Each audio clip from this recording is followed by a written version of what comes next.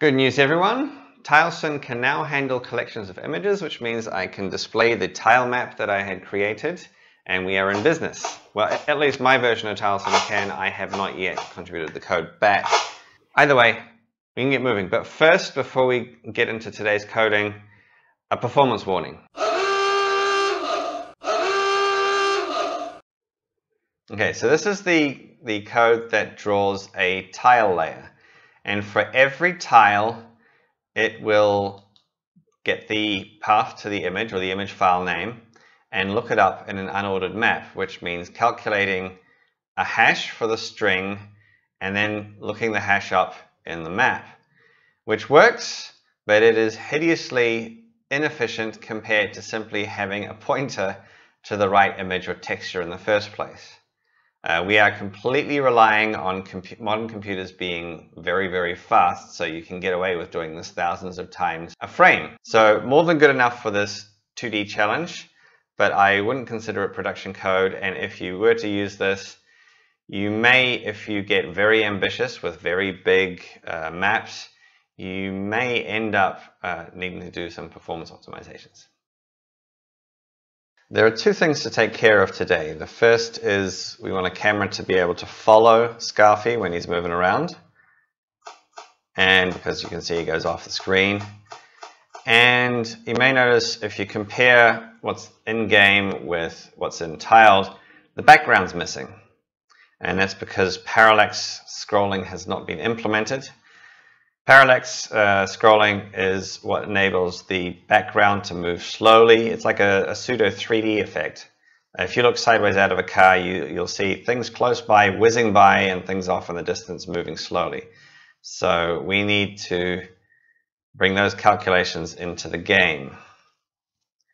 And to do that, we should first check the documentation. So there's a parallax scrolling factor, and they also have a parallax origin, and then there's a multiplication that needs to be done. And I think they have a comment about the camera, because if the camera moves to the right, then you want the background to move to the left, not to the right. Basically, this is how you make sure that the parallax moves in the right direction. So that makes enough sense. Let's move over to the code. And you'll see I've already put a handle parallax effect comment in here, so this is where it needs to go. First, we need to be able to extract that information from the layer. So I've already done it for you. The parallax, search for parallax. The layer has a get parallax function that will get you the scale factor, the scroll factor, sorry, not the scale factor. So let's bring that in.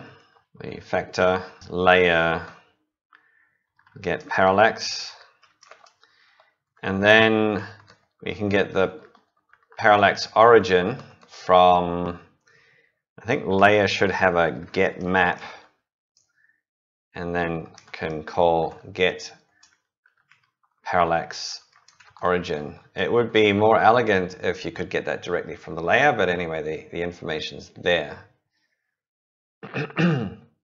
And from here, it's a matter of implementing the calculations.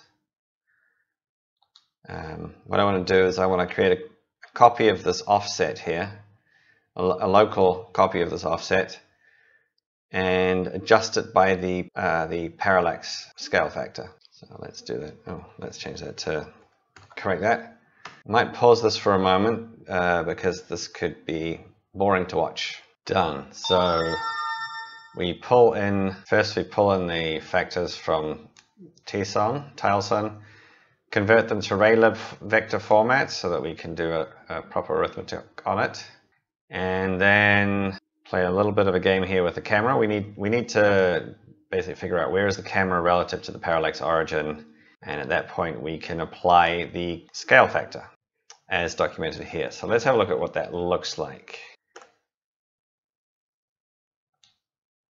And oh, well, that's better.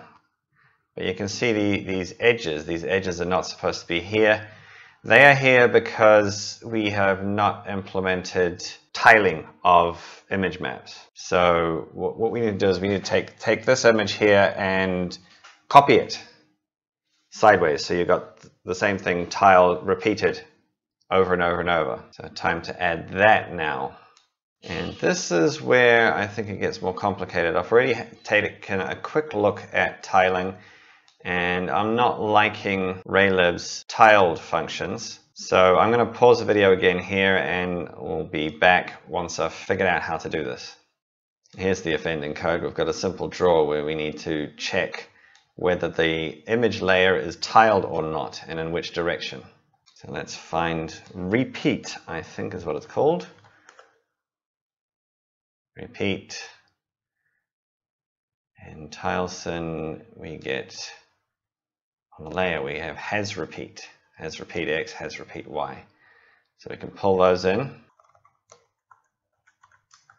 Right, here's the new code. So if there's no repeat, then we just use the old draw method. Otherwise, we have to figure out what the texture dimensions are. The source rectangle is simply the entire texture, because it's a full image layer.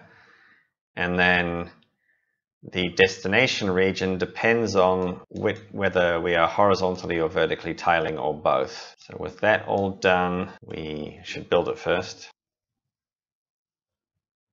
And then, there you go. So it's now looking a lot better. It looks like I'm still not getting the layers in the right place. There's a little bit of a gap at the bottom where you can see the bottom of the background layers are not going all the way to the bottom of the screen. So it looks like, so there's some tweaking still that need to be done, but overall I think it's looking quite good. I think we can move on to, after some trial and error, I finally have all the layers in the right place. If you look at the in-game screen and you compare it with tiled, you'll see everything looks like they're roughly in the same place. Now there were two errors that I needed to fix. First was the tiling code, or the code to draw the image layers repeated, i.e. tiled, didn't get the offsets right, so things were horizontally in the wrong place.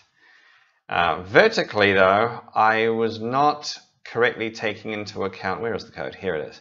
I was not correctly taking into account the layer offsets and the parallax calculations. If you look at the tiled documentation, the parallax calculations need to be relative to the center of the screen, not the corner. So once I had added the offsets to the center of the screen, then vertically everything was in the right place. That's all taken up my time, so I think I better leave it here for today. And I will start on the camera, the tracking camera, to follow Scarfy. I'll do that next time. So hope this was fun and helpful, and I will see you next time.